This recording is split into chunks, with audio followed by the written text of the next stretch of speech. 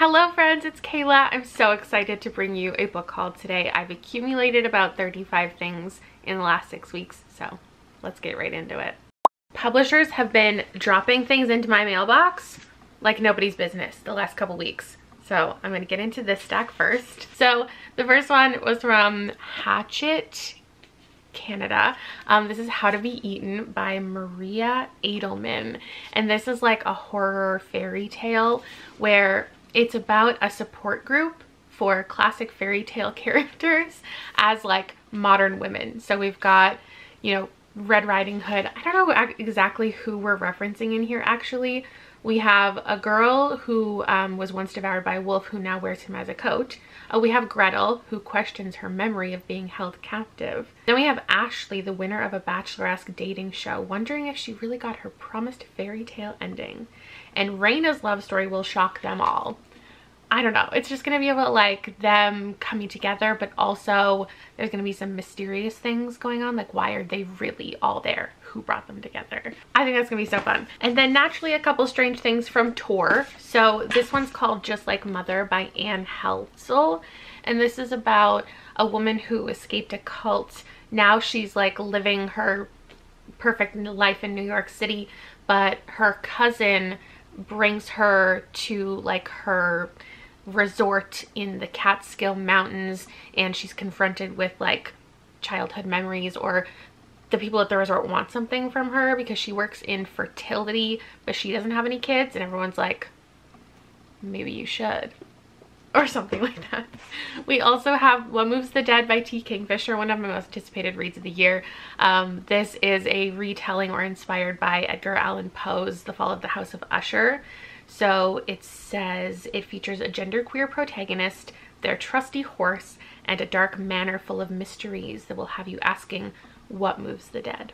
So they're going to this manor and they're finding like strange voices at night, and there's like possessed wildlife around the manor, and they just need to figure out what the secrets of the House of Usher are before it consumes them all. Next, I have another anticipated read. This is a short story collection called Dark Stars. It's all horror stories. Yes, I recently made a video series where I talk about all the books that I own. I have a lot of anthologies, quite a few horror anthologies. But what's one more? This is 12 Dark Tales, and we have authors like Stephen Graham Jones. I feel like Josh Malerman is in here, and a bunch of authors I've never read from. So it is going to encounter terrible monsters, both human and supernatural. It was created as an homage to the 1980 classic horror anthology Dark Forces. Okay. Excited, excited. Then somebody sent me An Honest Lie by Taryn Fisher. I have read this. I reviewed it. It's in my wrap-up. This is about a woman who also escaped a cult. A lot of the book is told from her teenage years, and then half the book and the mystery itself, it takes place when she gets invited on this trip to Vegas with a bunch of new girlfriends, and her past comes back to haunt her, as it does. And yeah, some things happen within her friendship group. She doesn't trust everyone. Bad things are happening to people. That's the vibe.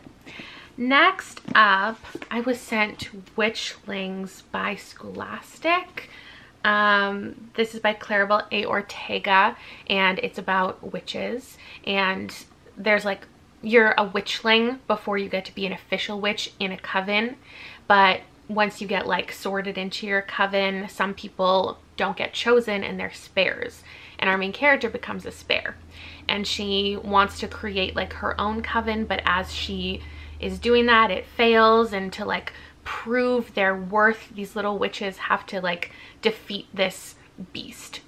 And I think it sounds really fun. Another witchy one arrived. This is called Wild is the Witch by Rachel Griffin. I love The Nature of Witches last year, so they kindly, Source Books Fire, sent me this one. And it comes out this summer, and it's about a girl who works for like a wildlife rehabilitation in Washington, but she's also secretly a witch. And there's a boy, and they have to go on this like journey together to save this owl. Little does he know, the owl is carrying this curse that could kill this boy that she thought she hated, but I think they're gonna fall in love. And if they don't save the owl, the curse is going to be unleashed on everybody. Doesn't that sound fun? Then I was sent The Change by Kirsten Miller, which I'm just so excited to read because I feel like I have checked out a lot of YA books in this vein where there's like a group of friends, there's magic, like they're just finding out they have magic, there's an island setting, it's like about empowerment, and there's a revenge plot, but it's also like a little fun. And I just don't think there are many adult books on my radar like that that don't get too serious or too epic fantasy. And I hope I'm like figuring out the tone of this properly, but we end up having a trio of women who they discover a dead teenage girl on this island, but they refuse to accept that that's what happened. They think there's more to it, so they're going to come together to solve the mystery. But they're also all discovering that they have these gifts. So one of them can like hear calls of the dead. One of them has undergone a mysterious metamorphosis. One of them realizes she has the ability to channel her hot flashes as she's going through menopause. It just sounds like the perfect mix of like speculative crime, and I'm so excited. This one, I can't really pin down the tone of it. It's called The Women Could Fly. It's by Megan Giddings, who wrote Lakewood. I really enjoyed last year. And this seems to be speculative as well, like women, well, specifically Black women are finding themselves on trial for witchcraft. It also seems to be a story of a woman just like connecting to her mother. Her mother's missing, has been missing for like half of Josephine's life. And they're also living in a time where like if you're past the age of 30 and you don't have children or a husband, you have to sign on to this program to be monitored by like society, the government, I don't know. And so she wants to take charge of her own life, and also I'm sure that's related to like why her mother is gone. This is also out in summer, and I think it'll be an interesting time. Moving on to books that I purchased myself. I think I'll go through ones that I purchased with a purpose, like I have a specific plan, video plan to read this in. So this stack is the smaller stack, and then I have a real big stack of ones that I don't know what I'm gonna read. So naturally, I have another rabbit book. This is called Wow No Thank You. This has been recommended to me as a good nonfiction to read in my rabbit vlog that is to come in summer. It's by Samantha Irby, and apparently it's very funny, and it's essays just about her life and her experience. That's her. I don't often pick up humorous books on purpose, especially nonfiction, but I want to see if I can get into it. Next, I grabbed Once There Were Wolves by Charlotte McConaughey. I have had this on my radar for a while, and I was waiting until this edition was published because I think it's very pretty. This is the author of Migrations, which I loved earlier this year, and it similarly is about like the outdoors and women biologists and like a connection with, or like a storyline related to animals. So there's a group of gray whales that, there's a group of gray wolves who this team of biologists is like saving or reintroducing into the wild or something like that, and they end up really thriving unexpectedly. So she feels a real protective nature over them, but then somebody dies and the wolves are being blamed, and she must, I don't know, prove their innocence or protect them, but she's also falling in love. But also maybe that guy that she's falling in love with is responsible for the murder. Who knows? Next up, we have a stack of mysteries. This one is a very strong romance theme, but it's Dial A for Aunties by Jessie Q. Sutanto. And this is about a woman who works for her family's like wedding company. Like one of them does the entertainment, one of them does the cakes, she does the photography, and she gets set up on a blind date and he ends up dying, and then the aunties come together to cover it up and hijinks ensue. Then we have A Deadly Inside Scoop, likewise, you know, a mid-20s woman working for her family business. This one's an ice cream shop, and then she finds a dead man, and her father's going to be implicated for the crime unless she solves it herself. Another food related one is Arsenic and Adobo, which is about a mid-20s woman working for her family restaurant, and she serves somebody food. I think it's an ex-boyfriend. He's a food critic and then he dies. And she's gonna be blamed for the murder unless she solves it. Young sleuths at work. That's the vibe. Next up is Under Lock and Skeleton Key by Gigi Pandian. And this is about a woman working for her family's business. They install like cool house renovations features like hidden staircases and moving bookshelves. But one day she goes to work on a project and she finds somebody dead in the house who looks just like her. And so she thinks somebody meant to kill her. And so she needs to figure out who that is so she doesn't die. Then here's my stack of books that I just bought. Don't know when I'm gonna read them, you guys. Some of these were pre-orders. So like last year, I bought all of these and they arrived. This one is called What We Harvest. It's by Anne Freistat, and it's really just the cover and the idea of like weird, evil, magical nature. That's what I want in a story. So we're in a small town and something is consuming the crops.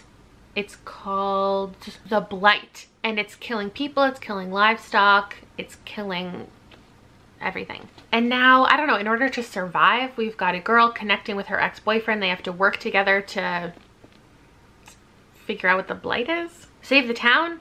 Who knows? Next up, I have An Arrow to the Moon by Emily X.R. Pan. Love The Astonishing Color of After. And this one has such a vague synopsis. Even though it's long, it's just like, there's a girl who has a lot of expectations on her. There's a boy who's sick of being haunted by his family mistakes, and they come together to find out the mystery of the moon. What? They're navigating their family secrets. Everything's falling apart. All they can depend on is their love. It says it's Romeo and Juliet meets Chinese mythology. I think I pre-ordered this before it even had a synopsis. Like, I needed another Emily X.R. Pan, and we'll see how it goes. Then we've got In a Garden Burning Gold by Rory Power, which is stunning, and it's getting awful reviews. So I'm excited to read this. I don't have it planned for a specific video, but I do plan to actually hold up. I can make this fit for a video. Okay, I'm gonna make this work for a video in June, July. Okay, keep an eye out for that. Exciting. So this is about twins, a brother and sister. One of them controls the seasons. One of them maintains the country borders. Their father, something is happening, his reign over everything. They're questioning, you know, how he's running things. And then other people from other places are trying to come as it happens with royalty and take, you know, the power and the crown. And the twins must take matters into their own hands and keep the world from crashing down around them. Yeah. Next up, I grabbed a little novella that I didn't even know existed until I saw it on the Indigo website. It's called Dusk or Dawn or Day. It's by Sean McGuire. It's not related to any other like series, I don't think. And it also doesn't really have a synopsis. There's a couple lines here that don't really make sense, but I think it's implying that our main character is a ghost. And the blurb says it's a love letter to New York. Spooky, atmospheric, no idea. Even though this isn't tied to a video, it's very short, so I'm sure I will read it sooner than later. Next up, I have Winter Counts by David Heska Wanbley Wyden. And this is crime fiction. Our main character is the local enforcer on the Rosebud Indian Reservation in South Dakota. And he's responsible for doling out punishments for things that the American legal system or the tribal council has failed to do. So he takes matters into his own hands. Then drugs come into the reservation. They're affecting his family, and so he is on the hunt with his ex-girlfriend. Oh, just his ex-girlfriend. Why did I think this was gonna be like a buddy? Like, why did I think his dog was gonna be mentioned in the synopsis? Kim, his ex-girlfriend, and their dog. No. He gets the help from his ex-girlfriend to track down this drug cartel. While at the same time, it raises uncomfortable questions about money and power. So, I've actually had that recommended to me a lot. Next up is Indian Horse by Richard Wagamese, which I'm not gonna pitch to you because I just recently pitched it to you in a different video, going through all my TBR. But I just replaced that copy that I owned with this copy because I think it's stunning. It is I thought maybe it was an anniversary copy, but I think it might just be when it became a movie. This was the new cover. Next up, I grabbed Slewfoot.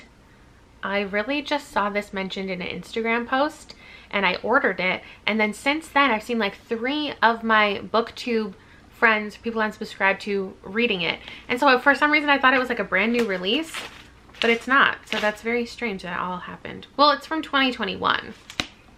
So new-ish, but like literally this week I saw everyone reading it.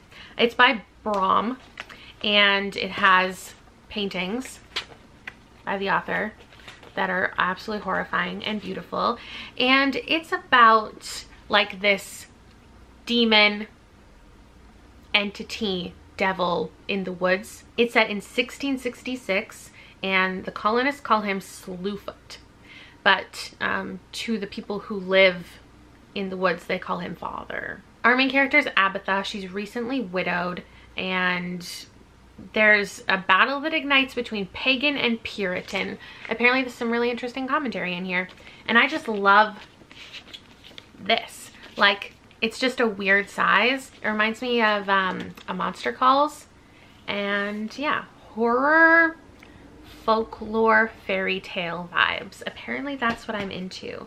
And by into, I mean not actually having read anything, but picking them up frequently. This one is Friends Like These by Kimberly McCreight. I recently did a 3 Times a Charm video where I read authors for the 3rd time. One of them is Kimberly McCreight, and so I immediately picked up this one. I always thought that this was a YA. I'm not sure why. It's not.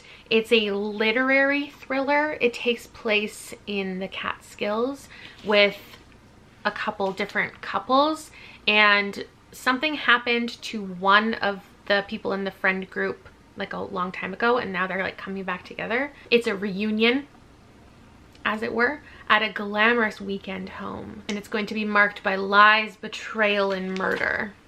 That's all I want to know. I never want to read the entire synopsis of a thriller. Actually, this one I also have planned for a video, perhaps. So this is called Luster. It's by Raven Lalani, and this sounds like a weird story about a polyamorous relationship.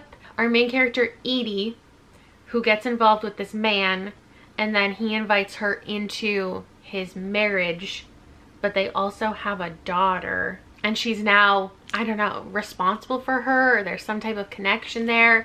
And it's also about art and believing your own talents. I have no idea what I'm gonna get myself into with this one, but that should be in the next couple months as well. Speaking of strange things, we've got Devil House by John Darnielle, which if you watched my birthday vlog, you saw me purchase this blindfolded in the bookstore. This is a pretty new release, and I was gonna wait until more people read it and reviewed it before knowing if I should pick it up, but I ended up just getting it anyway. I really want to read more haunted house stories this year. That is one of my major goals. It's funny how every time I mention like this book or Wolf in White Van, people like will comment like, oh, you should check out The Mountain Goats, or like, did you know actually that book's by the guy who in The Mountain Goats? So let me preface, I am aware this author is also a musician. In fact, The Mountain Goats is one of my favorite bands. And like my husband and I, our song is a Mountain Goat song. I DNF'd Wolf in White Van multiple times. Can't remember if I ever finished it. Just wasn't sure about this one, but I own it. So it says it's a gripping novel about murder, truth, and the dangers of storytelling. So there's this man who goes to stay in this spooky manor. A bunch of murders occurred there, and I think it's him like trying to figure out the crime. Apparently it's very ambitious, so I'm sure there's like gonna be some full circle moments about him and his art and his past and the small town and the crimes and like some weird vibes. That's what I'm expecting. Next up, I have The Between by Tana Reeve Dew. I loved The Good House. It was last year or the year before. And then this was recently republished. And this is about a man. It sounds like Final Destination vibes, where like he almost died and now he feels like there's this evil force following him and trying to rectify that. His wife is a judge and starts receiving racist hate mail, and so he wants to protect his family from like real life people, but also this like demonic entity following them.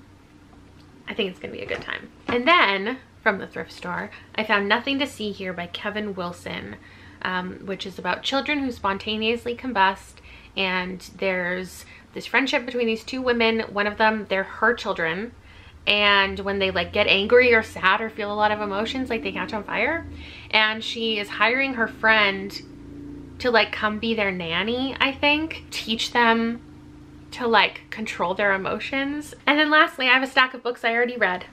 So hooray. Well, I just lied to you. One of the books, it looked like a bigger stack than it was, because two of them I haven't read, but like I have to haul these all together. Otherwise the universe will implode. This is The Fifth Season by N.K. Jemisin. I pitched it in my wrap up. Please don't make me do it again. It's hard. It's about climate and earth and people and things happening to the earth, bad things, and people who have powers who can like feel the earth quakes, earth shakes, and prevent them, following lots of different, you know, situations and perspectives as people who have these powers get more in tune with them, essentially. And then these are the sequels. This one is The Obelisk Gate, and this one is The Stone Sky. All major award-winning books. N.K. Jemisin is iconic, and I will be continuing in the series in June. Let's say June. Okay, then I have They by Kay Dick, which is this weird book from the 70s that like didn't get much attention then, but was recently republished, and it has a little intro by Carmen Maria Machado about how this author's work was being really stifled in her time. She was a queer author writing about society and control and conformity, and this group of individuals fighting against that and their right to be artists and thinkers and themselves. Yeah, it was strange. Then I have Lake Lore by Anna Marie McLemore, which is about this underwater strange world that these two individuals have a connection to, and they have a connection to each other. They're teens, they are experiencing, you know, difficult things, and this underwater situation brings them together, but also the world is starting to like be mixed with this underwater dangerous situation, and they need to like save their like own secrets from being revealed. I also reviewed that in my wrap up. If you want to watch, I recently read Alone Out Here. I did a vlog where I read a bunch of sci-fi. So Alone Out Here by Riley Redgate is Lord of the Flies in Space. There's a group of teens who are all fighting for like control on this spacecraft. Just about all of their dynamics on the ship, and them learning how to like fly the ship, them learning about what exists on the ship, because they took off before they were really supposed to, and so some things are not finished. They don't have people knowledgeable about all the things, and they have to create their own, you know, society and government.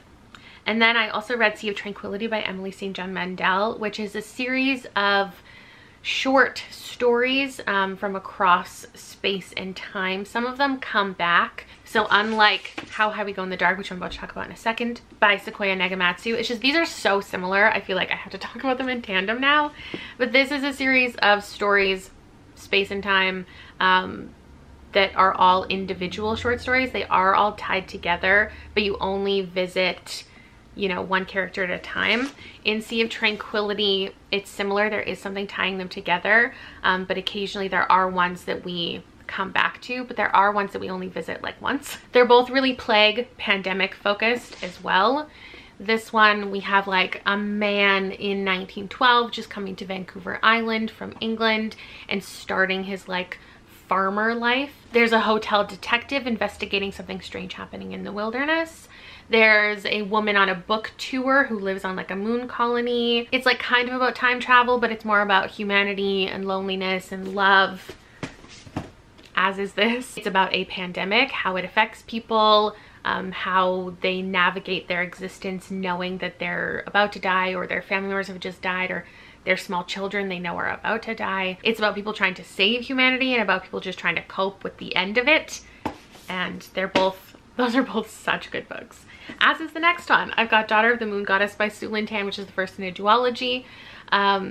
This is about a woman. It's Chinese mythology and the celestial kingdom. Her mother is the moon goddess. She's been exiled to the moon because she took the elixir of immortality, and now her daughter is going to, like, she's hiding her identity and also trying to find a way to get her mother out of exile. And along the way, she is involved in like royalty and the army, and she's falling in love with multiple people.